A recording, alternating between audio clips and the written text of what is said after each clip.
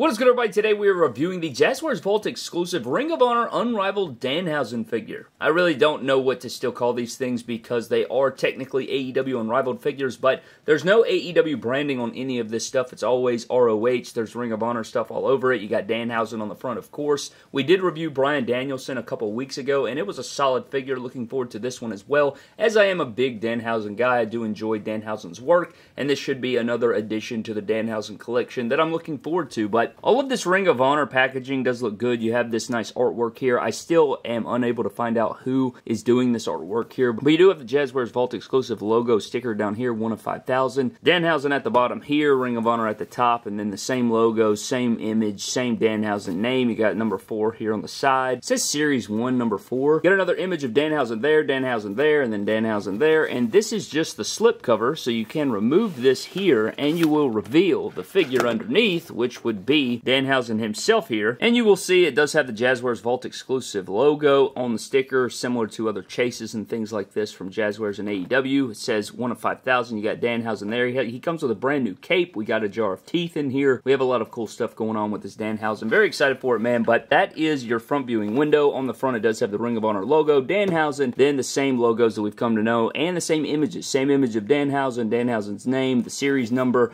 same image, Ring of Honor, Danhausen, all of that different stuff. I do like the packaging. While it doesn't have the craziest things going on with it, it's still fun. I think it's a solid little addition for our Danhausen packaging. But with that being said, man, let's crack our Ring of Honor Danhausen out of the packaging, find out what he's all about, put him on the rotating base, and see if he compares well to the rest of our Danhausen figure collections.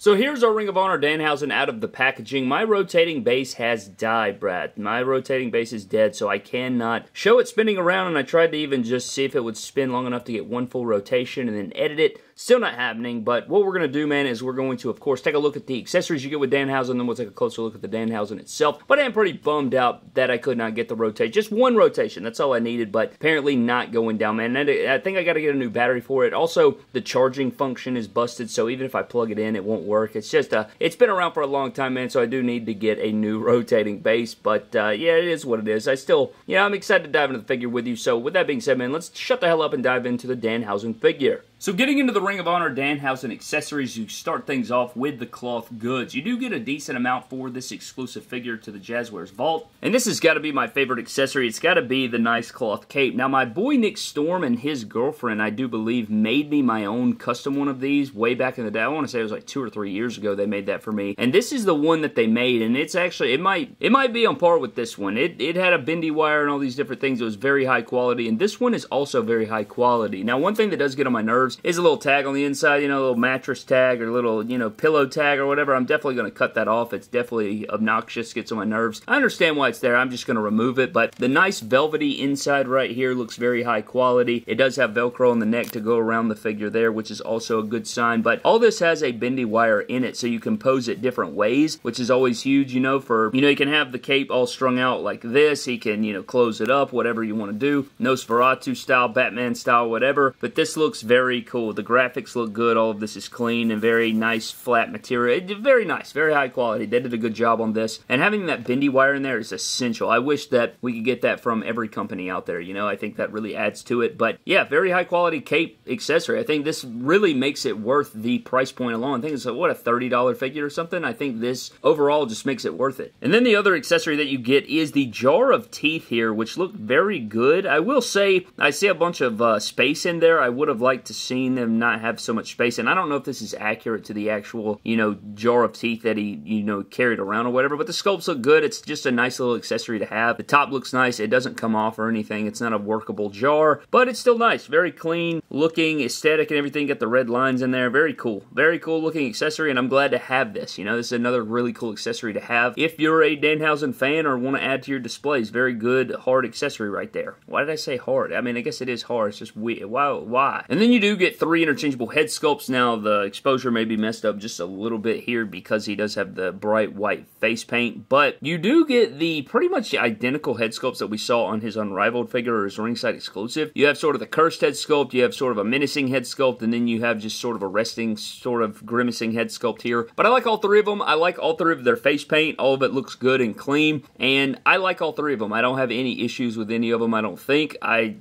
would have liked to seen a brand new head sculpt or some sort sort, but I like all three of them. It's not like they're bad head sculpts, so reusing them here doesn't bother me, but the next Danhausen that we get, I hope that it is changed up a little bit if we do get one. I know we have the 2-pack, we have the Chase, we have the regular Unrivaled 13, we have the ringside exclusive, we have the Ring of Honor, so we do have quite a few Danhausens, but this one does check off all the boxes. At least you get one of each head sculpt, and all of them look pretty good. Not my favorite head sculpts of all time, but I think they do get the job done. And then for interchangeable hands, you do get the kind of off or clawing style hands here, sort of the cursey style hand. Not the pointing hands, but sort of that off cursed hand. And these look pretty good. I like these. You know, you can cross them in front of him here and rest him on his chest or at his waist or whatever. There's a lot of different things you can use for these, but I like the pose here. Very dynamic. And then for his other interchangeable hands, you get the cursed hands or the pointing hands, which look very good. And I like his wedding band in there. Very cool. Very good stuff here and very well posed. And we have seen these before, but it is nice to see them again. I think this is really all you need with your Danhausen. So getting into Danhausen, starting at the head sculpt, it is the same head sculpt we've seen before on different Danhausen figures or just some interchangeable ones. I think we saw it with the ringside exclusive if I'm not mistaken, but all of it looks good. I don't have any gripes about that. Going down, we do have the chest tattoo right here, which looks pretty good. I think that his tattoos fit him well and nice. Not my style per se, but I do like, you know, the way that his tattoos look. They're pretty clean and they look pretty good here. I don't mind the torso they give him. I think that it works pretty well. You might could use a smaller torso, but I think that it does work well for a Danhausen. And he is missing some tattoos here because it is from his time in Ring of Honor, so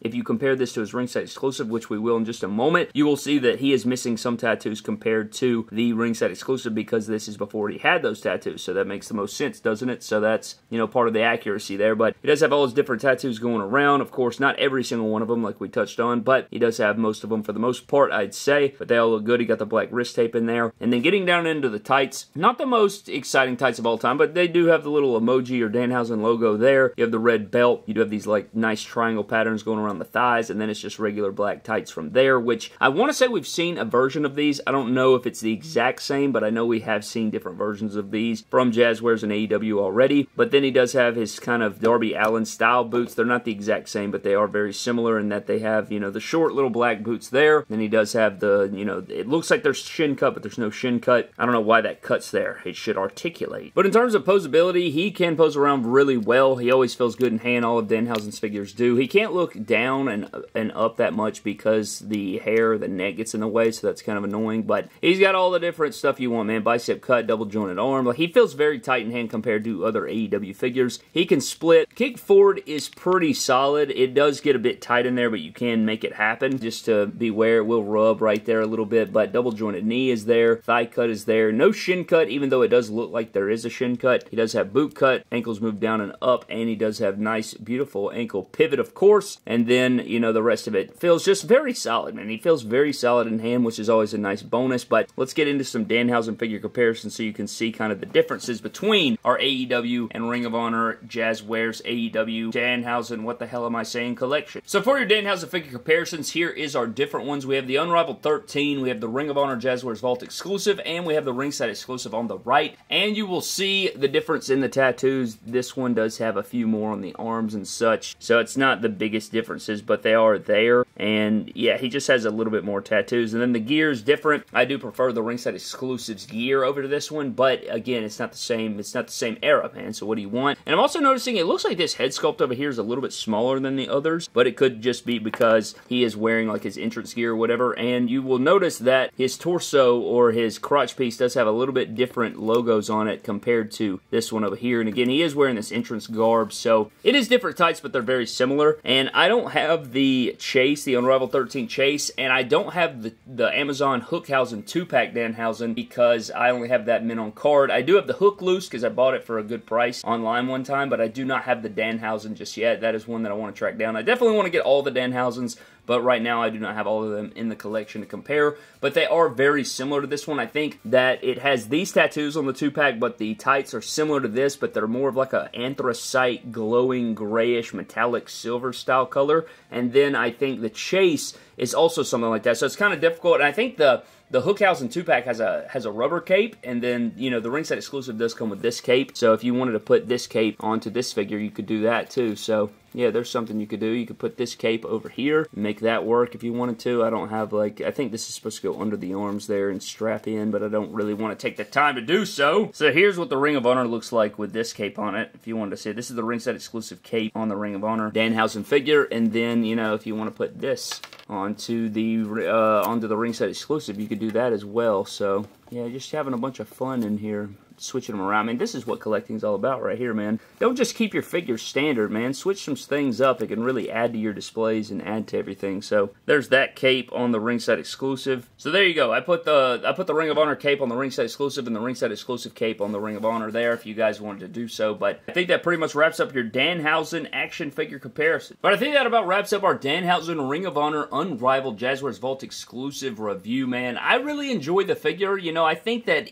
honestly, just the accessories alone are worth the pickup, even if, you know, you don't really care for the attire or whatever, man. I think that the jar of teeth really adds to your display. I think the cape is really awesome with the bendy wire and stuff. You can pose them around a bunch of different ways because of the bendy wire, which is always nice. And you could mix and match with your other Danhausens. I know the attire is not the most over the top or whatever. It is just it's kind of a run-of-the-mill attire. It's not anything special going on with it, but it is still a moment in time and a cool representation of Danhausen. If you're a big fan of Danhausen or whatever, man, maybe this is the figure that you want to grab. But he's a fun and ton to shoot around. Again, he's very sturdy. His AEW figures were off the charts, so this one really fits right in there with it. It can pose around well, has good lightness, poses around nice, feels good in hand, so all those things are very nice with this figure as well. Again, really do wish he did have shin cut, but not the biggest deal ever. I think I've grown used to it by now with the Danhausen, and the rest of the figure does feel really good in hand, so that's kind of a thing. You know, if it felt like crap in hand and it didn't have shin cut, that would be another thing, but I have had fun posing this guy around in the arena,